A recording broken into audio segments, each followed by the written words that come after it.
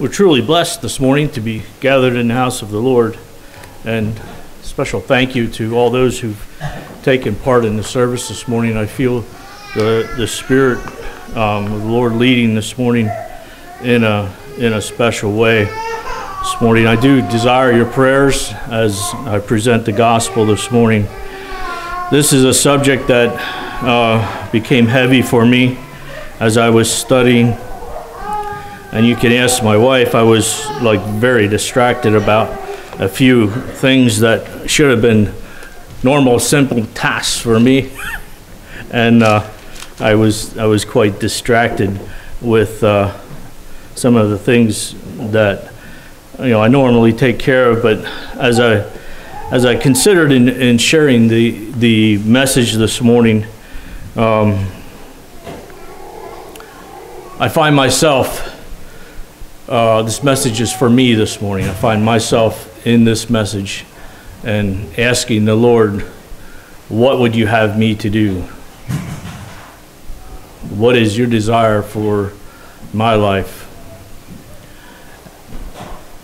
As the Lord calls us all to be accountable to Him, how is that measuring up? How is it taking place in my life? How is it taking place in your life?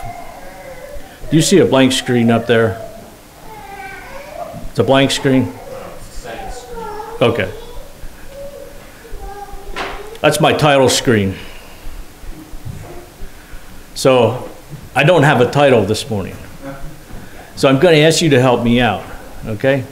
This might seem a bit unusual for a speaker to ask for a title from the congregation after the message is preached.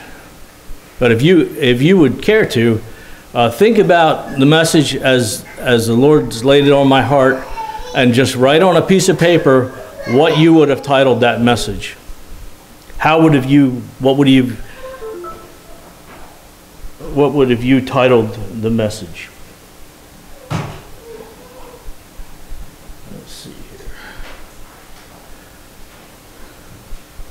Before we get into the message this morning, I would like to show you a few idioms. And I trust this morning that you know what an idiom is. It's a literary term. Maybe you don't know, but you will know in a few minutes. Hopefully you can see what I see here. I'm not sure why my screen does that. Why did it?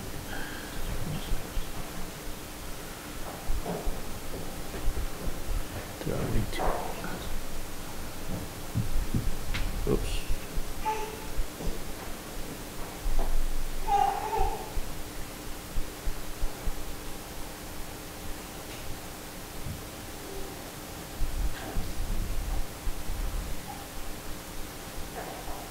Go to escape. Let's play it again. Okay. Go up here to play.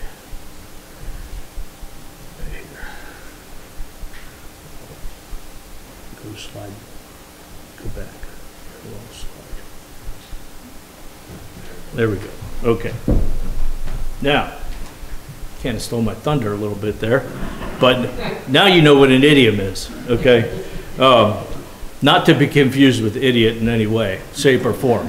An idiom, as you can see the definition there, is a group of words established by usage as having a meaning not deductible from those of the individual words. Okay, so let's review a few of these. Okay, here's two of them.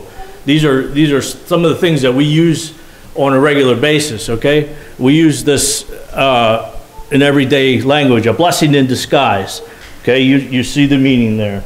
Dime a dozen. That's something we use quite a bit as well. Something that is very common, not unique.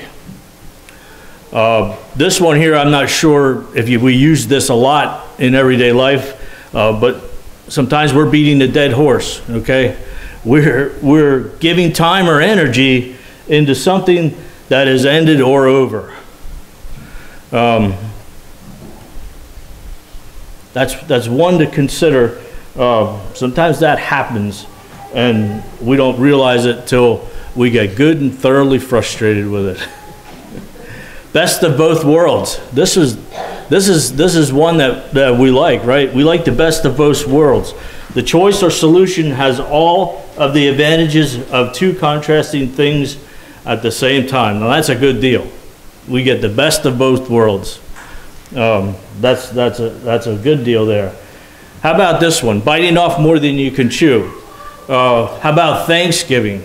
How did that go for you on your Thanksgiving meal? How about it? How about the second plateful? How did that go for you? Did you find out that you bit off more than you could chew?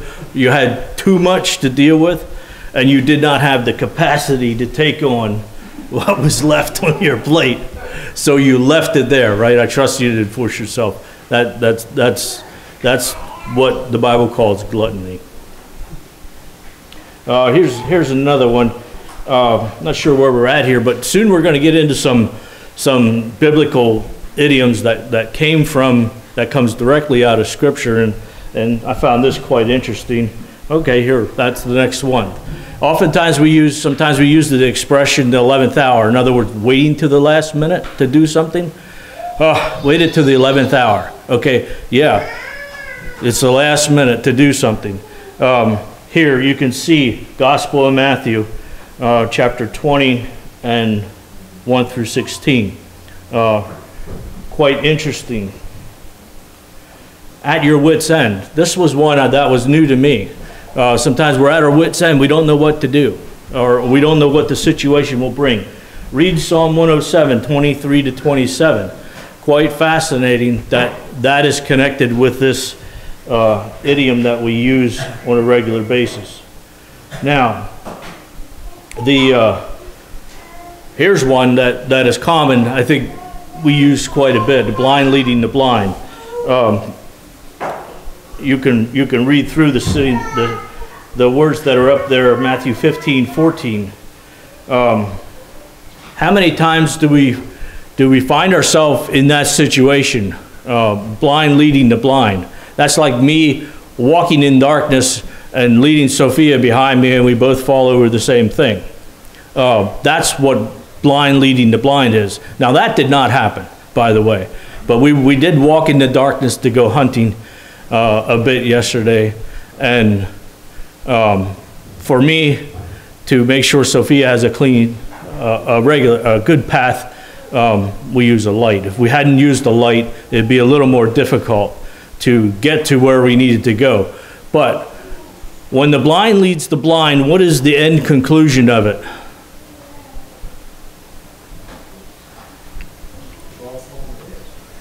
Exactly. You both trip over the same thing. It is a problem, or you both run into the same thing. I can remember one time walking in the darkness with someone, and I stopped, and the person behind me didn't see me, and he plowed right into the back of me. Well, yeah, when we were there, we couldn't see what we were doing. Our view was obstructed. Okay, let's go to another one. The writing on the wall. Have you ever used this term? The handwritings on the wall? What does that mean? The handwritings on the wall. Now you can read through this up here, and you can soon find out. But I got to this idiom as I was scrolling through on my computer. And by the way, just so you know, we haven't begun to touch all of them. There's 3 pages full of them yet. So I selected a few. There's a lot of phrases that we use in everyday life. What do they mean? They mean something, yes. But as I was scrolling through, and I got to this one here, and I looked at this one and I thought, wow, the handwriting's on the wall. And this got my attention.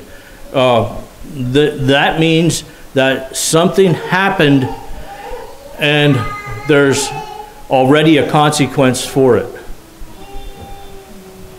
Something happened and there's already a consequence for it.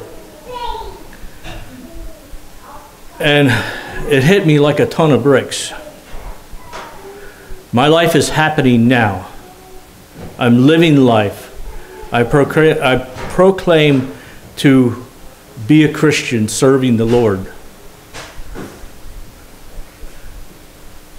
God knows the beginning of my life from the end.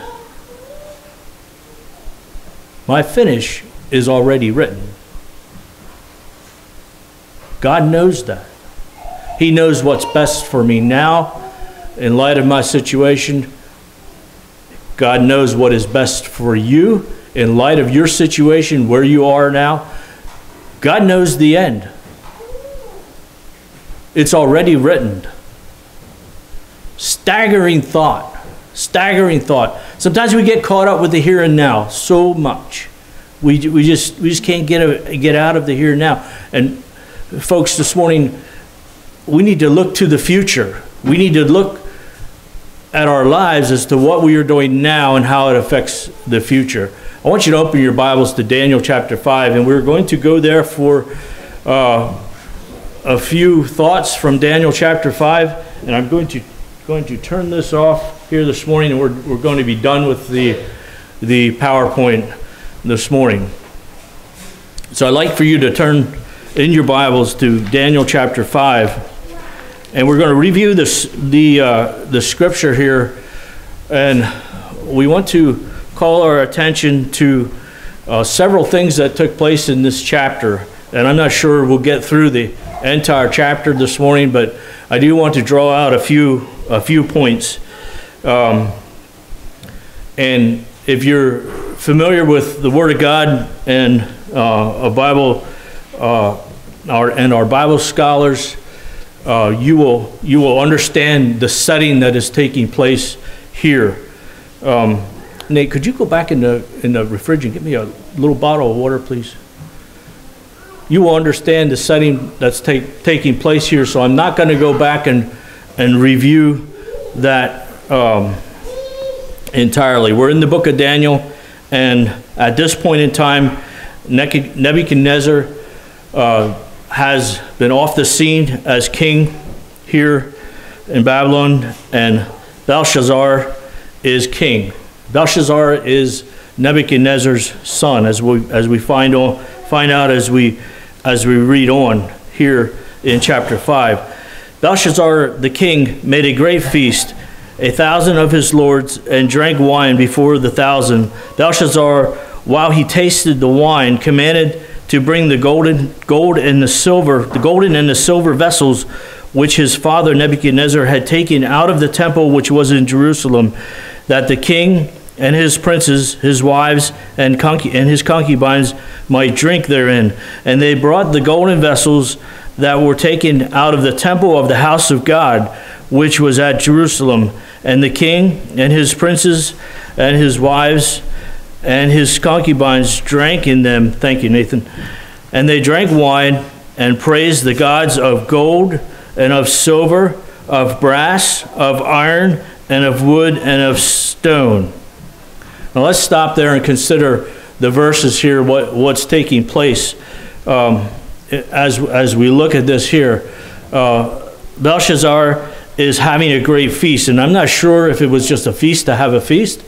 I'm not sure exactly what it was, but I don't believe that this was an uncommon thing. I think this was rather common in the times which they've lived. They enjoyed a lot of feasting and a lot of celebration and a lot of festivity. Belshazzar knew the way of Nebuchadnezzar, his father, and Belshazzar knew what was to be respected and what was for him. In other words, he was not an innocent king here in this situation, is what I'm saying. He knew what he should be doing and what he should not be doing. And we'll find that out later as we go on through the chapter. But here we find that he brings the golden vessels, drinking vessels, and the silver drinking vessels that had been taken out of the temple in Jerusalem, and he brings them out into this feast and this celebration that he's having. and he's allowing people to drink out of them and to use them. And on top of that, he deliberately praises the gods. Verse 4, it says, the gods of gold. Notice that small g. That's idols that we're talking about here. The people had set up idols of worship, and which was not uncommon in this setting. But he praised the gods of gold and of silver and of brass and of iron and of stone. A direct defilement of the holiness of God. A direct slap in God's face. And as you can see that unfolding, you realize that does not go unnoticed. That does not go unnoticed. Verse 5, it says, the same hour came forth the fingers of a man's hand, and wrote over against the candlestick on the plaster of the wall of the king's palace. And the king saw the part of the hand that wrote. Thus we have the handwriting on the wall.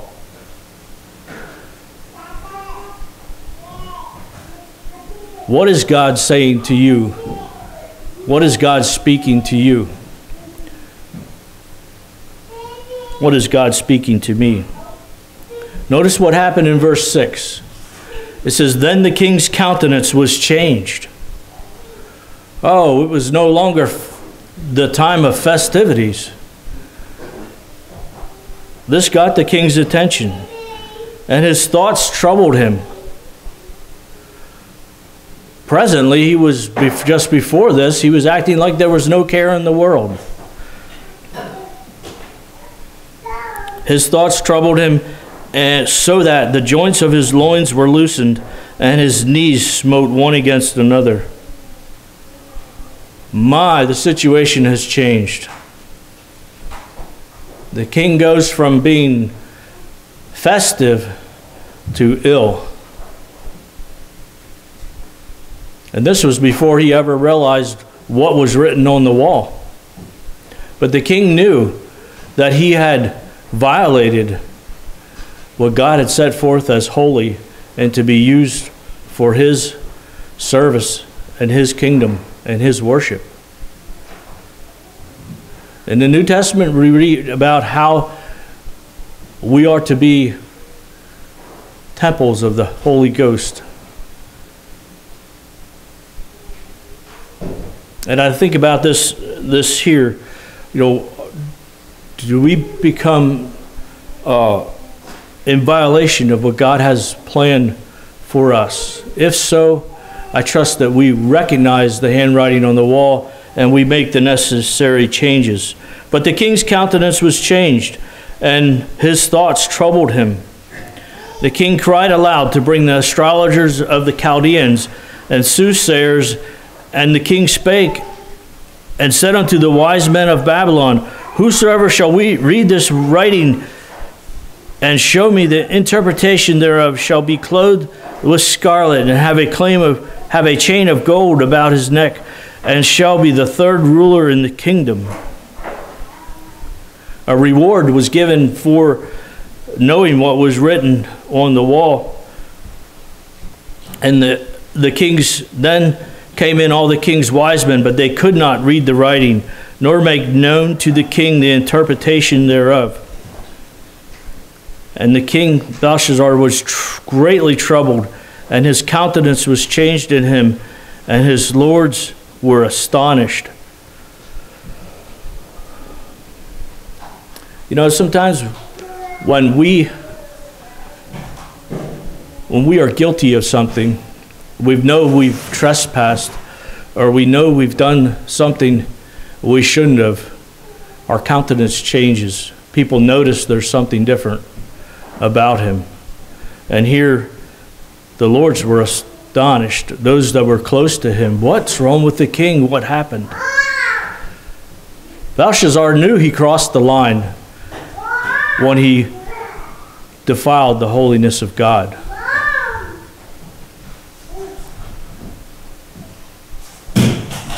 Did you ever hunt deer on private property? You don't have to answer that question. That's rather personal. I have already. Confession's good for the soul, right? This is many years ago. But you know, when I was on that private property, I was as nervous as a fly on a hot plate, if that's a term. I was as nervous as a I don't know, whatever you want to call it. It bothered me like crazy till I got off of that thing. Finally, I said, you know what, this isn't worth it.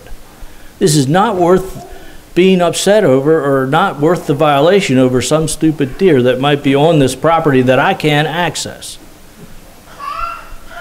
And so I left. I got off of it.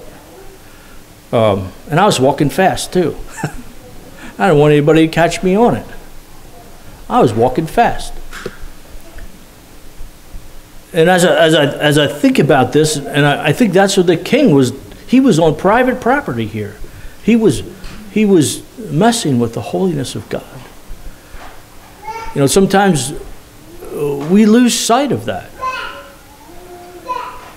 And we can't figure out what the problem is, and we can't figure out what's going wrong, and we're seeking advice for all kinds of things when it's as simple as leaving the private property and making things right with whomever necessary. The queen comes on the scene and realizes there's a problem. Normally the queen is not at these kind of feasts, which is respectable. The queen comes on the scene and tells the king, O king, live forever. Let not thy thoughts trouble thee, nor let thy countenance be changed. There is a man in the kingdom in whom the spirit of the holy gods, and in the days of thy father's light, in the days of thy father, light and understanding and wisdom, like the wisdom of the gods was found in him, in whom King Nebuchadnezzar, thy father, the king, I say, thy father, made master of the magicians, astrologers, Chaldeans, and soothsayers. And we could read on here. But the queen comes on the scene and she remembers Daniel. And she remembers that God was with Daniel. And she remembers what Daniel did for King Nebuchadnezzar, and how Daniel confronted King Nebuchadnezzar in his pride and his lifted up spirit, you might say. And the queen remembers this man, and she says, let Daniel be called. And I'm not sure where Daniel was at this point. I'm not sure where he was, but it says let Daniel be called, and an interpretation will be given. And Daniel comes on the scene. And let's go on down here to verse 17. And Daniel answered the king. Daniel answered and said before the king, let thy gifts be to thyself. Give thy rewards to another. Yet I will read the writing unto the king and make known unto him the interpretation. Daniel has years of experience. You can see that in this verse. You can see Daniel's years of experience. When you're in desperation, as the king was here, you're willing to do almost anything to get things right. When you're in desperation, you'll do almost anything to get it right. And the king here was desperate, and he was dishing out all kinds of nice things. But Daniel says, none of that. Keep it for yourself.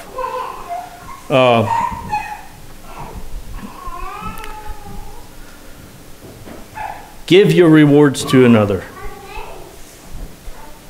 And then Daniel goes on and he interprets the writing on the wall for King Nebuchadnezzar, King Belshazzar here. And verse 22, Daniel says, O thou his son. In other words, he references Belshazzar's father in the few verses that we didn't read. you might do well to read through the verses here. But he references Belshazzar's father and tells him, O thou his son, you have not humbled thine heart, though thou knewest all of this.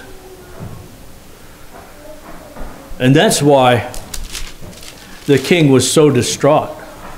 The king knew what he was doing. He knew that he had crossed the line, and he was dealing with the guilt that comes with crossing the line.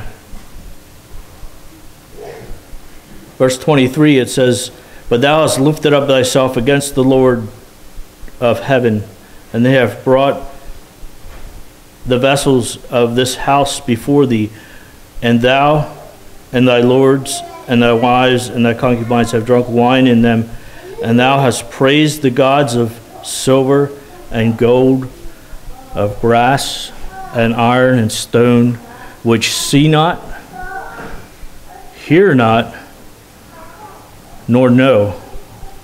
And the God in whose hand thy breath is, and whose are all thy ways, hast thou not glorified. That's a sobering verse. You talk about the handwriting on the wall. It's sobering for us to think about that as well. Folks, when we know what direction God is asking us to go, we know what God is asking us to do, and we refuse, we put ourselves in a dangerous position, a dangerous situation. Then Daniel goes on, and verse 24, it says, Then was the part of the hand sent before him, and this writing was written. And this is the writing that was written, Mene, Mene, Tekel, Upharsin. This is the interpretation of the king. Mene, God hath numbered thy kingdom and finished it. Tekel, thou art weighed in the balances and art found wanting. Perez, thy kingdom, or Pharez, thy kingdom is divided and given to the Medes and the Persians. To put it simple,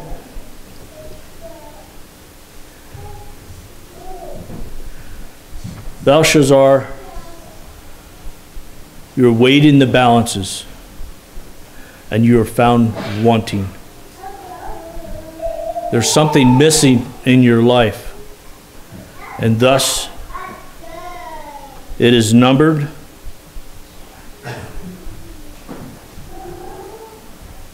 It is divided.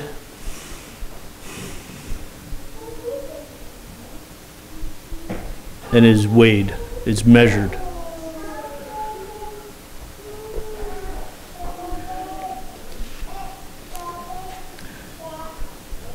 That thought struck me hard.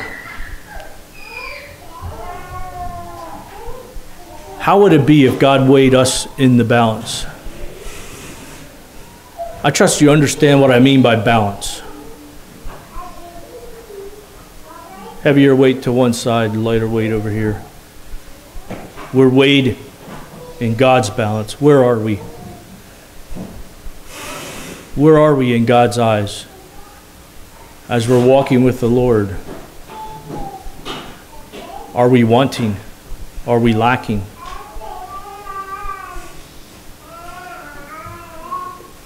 It's a challenge to me.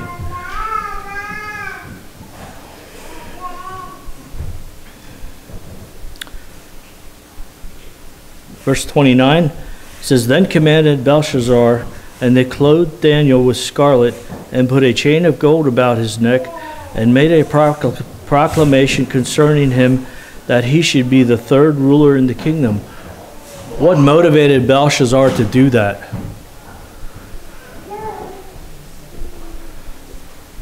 Belshazzar was a man of his word. He had promised it to Daniel. And he promised it to whomever could interpret the writing. But he follows through on it.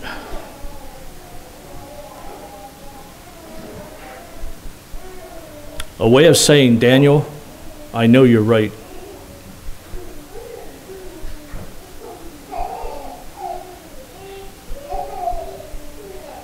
Verse 30, in that night was Belshazzar king of the Chaldeans slain, and the kingdom was divided and given to Darius of the Median. And it gives an age there.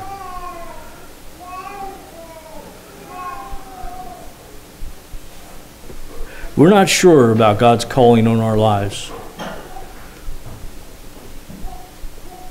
We have a divine appointment with Him someday. We're not sure when that will be.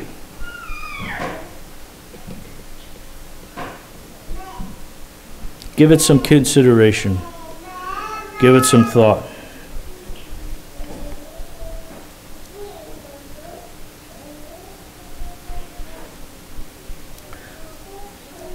What about your life? What about my life?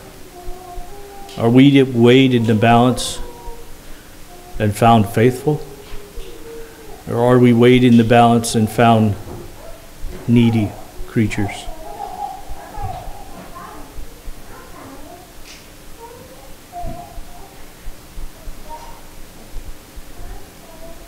Matthew chapter 19, the rich young ruler came to Jesus, and he said to Jesus, "What must I do to inherit eternal life?"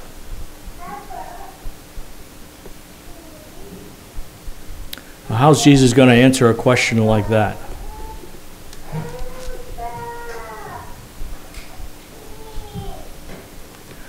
The rich young ruler had everything. He made it. He was successful. And he was successful because he made sure he was successful.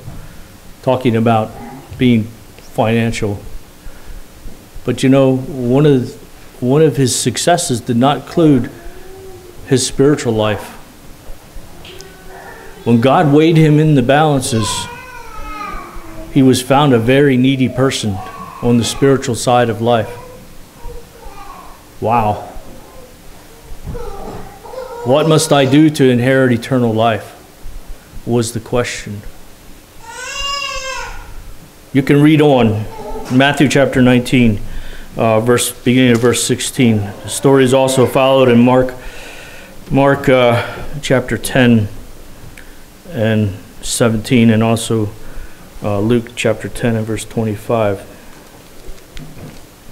Actually, Luke chapter 10 and verse 25, a lawyer asked Jesus the same question. A lawyer came up to Jesus and he asked the same question. And what did Jesus say? His answer was a little different than to the rich young ruler, but it weighed him in the balance.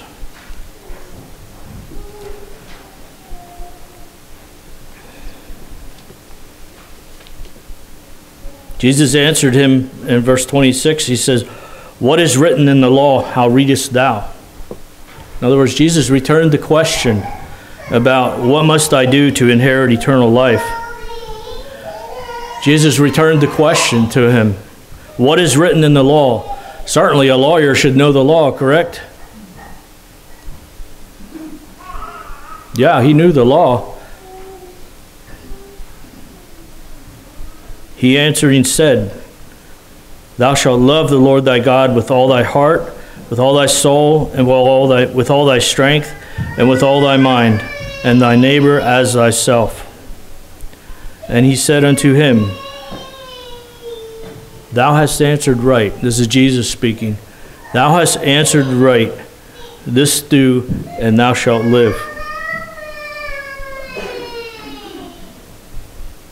Talking about being weighed in the balances this morning.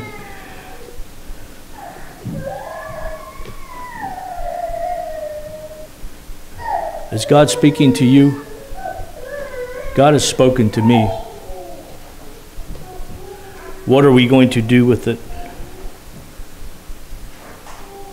As Brother Eli was sharing this morning in Sunday school and talking about the jailer in Acts chapter 16.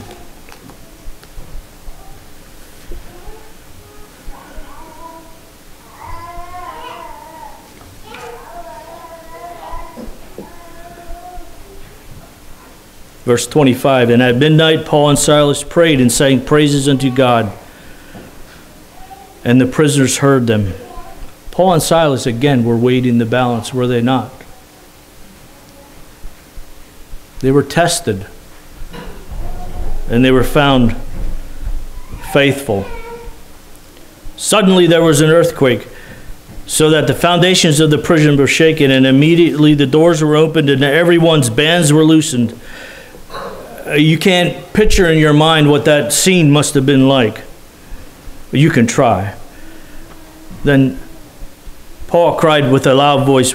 Actually, verse 27, the keeper of the prison, on awakening out of his sleep and seeing the prison doors open, he drew out his sword and would have killed himself, supposing that the prisoners had been fled. But Paul cried with a loud voice, saying, do thyself no harm, for we are all here.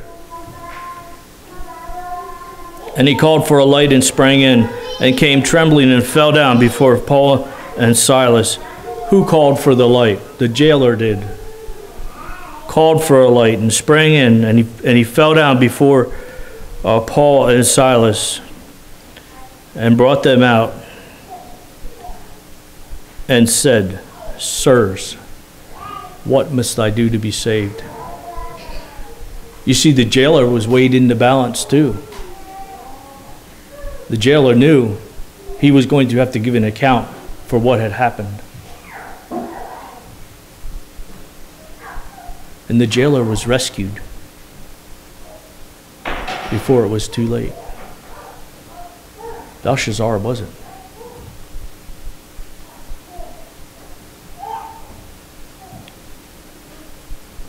Quite fascinating. When you read on, you can see how that, not just the jailer, but his household came to know the Lord. What a blessing of being weighed in the balance and found faithful.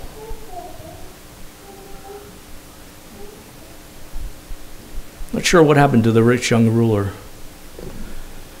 As I was studying this, I felt bad for him. Because he's like so many people in our world today, in pursuit of the things that aren't really important.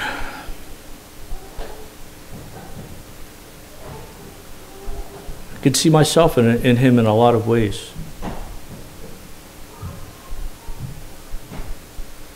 If God is asking you to make adjustments to your life, are you willing to do it? Are you willing to be weighed in the balance and to be corrected by God's gentle nudge, His Spirit leading?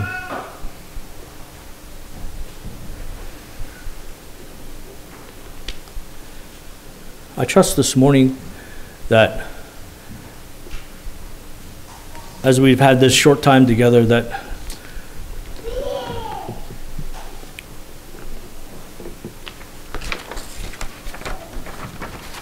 we've searched our souls,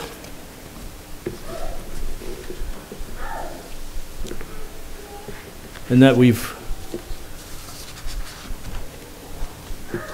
made our things right with the Lord. If we haven't, I encourage you to do so.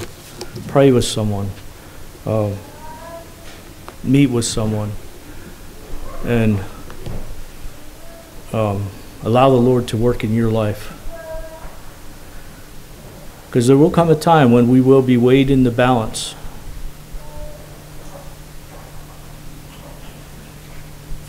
Let's bow our heads to pray.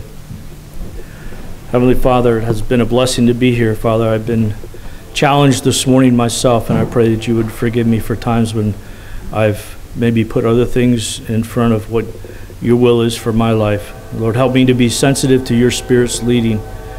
Father, thank you for the illustrations and the truths in God's Word that we can use to encourage ourselves and others in the Christian walk. Pray your blessing upon each one today as we've would go about maybe visiting today or enjoying the Lord's Day and relaxing. Lord, help us to be instruments and tools in your hands for your kingdom work. In Jesus' name we pray with thanksgiving. Amen.